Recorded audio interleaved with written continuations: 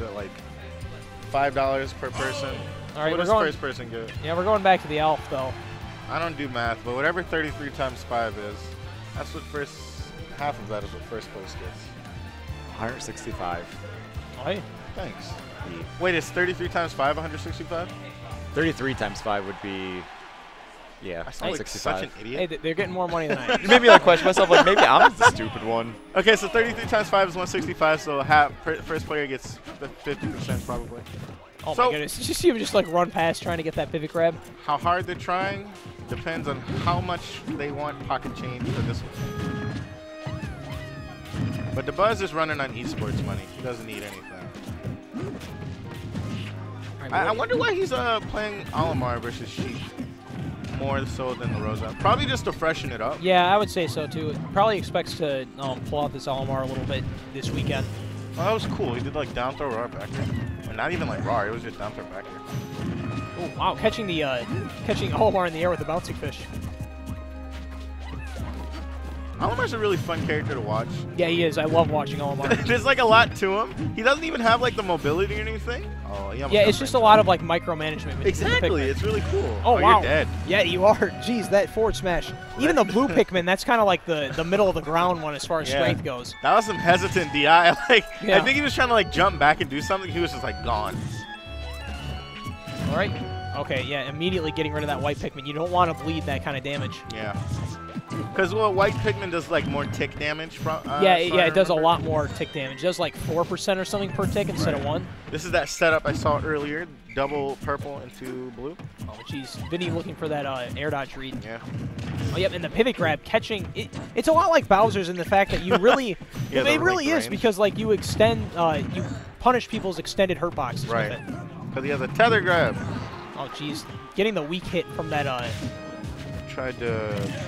Yep. Oh, wow. He's microspacing so hard. Yeah, not going to kill this time. It's actually a bit stale. It's crazy how much he's microspacing with a character like Olimar who doesn't have like the craziest run speed or walk speed or anything. Oh, yeah, not going to be able to punish that vanish away. Olimar actually doesn't really run that fast. It's town and city music. Yeah. It's really exciting. I'm glad we can play a game like this where we have two really hype characters playing to this hype music. No comment. I agree. All right. Oh jeez. I wonder how he's gonna get this kill. He's got the grab on deck. Yeah. You saw him go for it. Oh wow. He was just like dip. Yeah, he's like, you know what? If I land on that stage, I'm getting grabbed by this blue Pikmin. So. He's like, goodbye. It's actually safer for me in the blast zone than it is on stage right now. Then he was just thinking about the next game, that whole last 30 seconds that he was playing. Sometimes it's like that. Ooh. Oh, we're gonna see the cloud. The Vinnie, I just noticed that they both have 2 tags that say try and hard. Yeah. Yeah, I'm sure they have different like control speeds. Like different control speeds. I don't know how people do that. Like I don't either. I'm very comfortable with my controls. Wow, you see that? Yeah. Freaking body that. I'm very comfortable with my controls. I don't know how people can just go back and forth. So I hear a lot of Olimar talking about this being like one of his worst matchups, just because he's got the raw kill power just to destroy Olimar and like take advantage of how light he is. I've also heard optimistic Olimar say it's probably even not that bad because like he does very well at like punishing his landings. Yeah. Yeah, not only that, but like he can play kind of at the same range that Cloud does. Yeah, in a sense. He's just dancing around him. I want to see how he gets things started. All right, yeah, punishing that with a back air. I don't think that should have been able to be punished, like frame data-wise, but he read his escape option, which was a jump. Oh, wow. Oh. And actually, these Pikmin are able to just kind of eat through Cloud's landings. Oh! Wow, you tried. Yeah, he definitely tried. I mean, I feel like it was the right idea, but... No, yeah, it was good. He just missed his jump height. He didn't quite get it, but he could have got that. I don't know if it would have killed, though. Maybe. Olimar's very light. Yeah, we are on Battlefield, and that did get nerfed, so... Alright. He's just keeping him in the air, juggling a bit. Because if Olimar's not on the ground, he can't really fight you. Oh, I'm surprised. I thought I was going to see, like, a limit up beat. Yeah, I was thinking the same thing, like, because it was that situation. Oh, not going to get it that time. This is terrifying. Yeah. Oh goodness, no. The back air is going to take that stock. Yeah, that was very good. He like ran through him with the back air. Yeah, and very good for Dabuz too because he got rid of that limit and that stock, so he doesn't have to worry about losing that first stock. Killing a Cloud with limit is very difficult. Yeah. getting off the ledge with the cloud Oh, okay. is difficult too. Yeah, the back air is strong, but not like super strong. Not enough to. That was fresh too. Yeah. I guess it needs a little bit of rage. I'm surprised he punished that back air with a forwarder.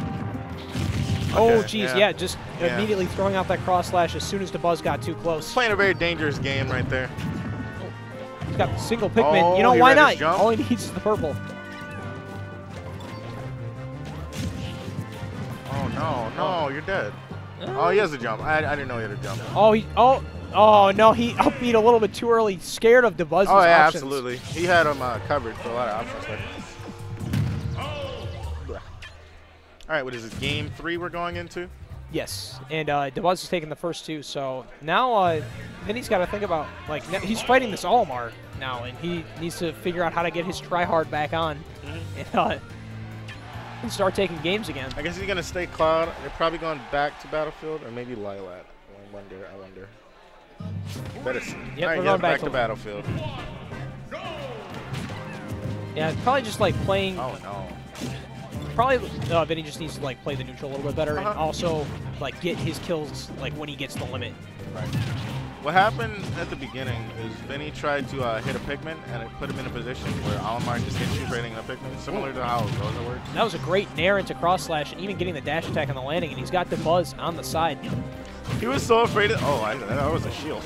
I was scared. He was so afraid of that white Pikmin when he was coming back that he air dodged it. It's really interesting.